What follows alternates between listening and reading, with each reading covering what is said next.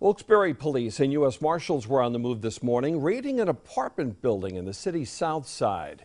We first told you about this raid on Eyewitness News at noon. The I-Team's Andy Mahalchik joins us from the scene with late-breaking information. Andy.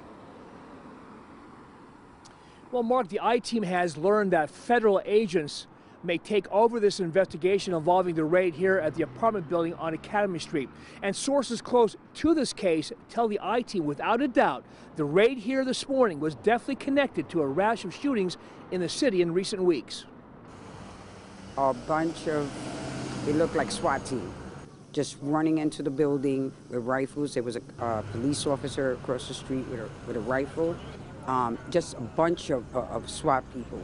That's what Ivy Mark saw just before 10 Friday morning. Heavily armed police officers storming into the apartment building in the 100 block of Academy Street. Mark works at the Mao Deli.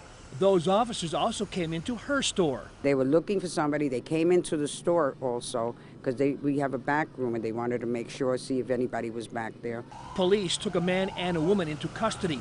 They were found in a 5th floor apartment. While officials are not commenting on why they were there or who they were looking for, sources close to the investigation tell the I-Team the raid is connected to a series of shootings that took place in the city in recent weeks.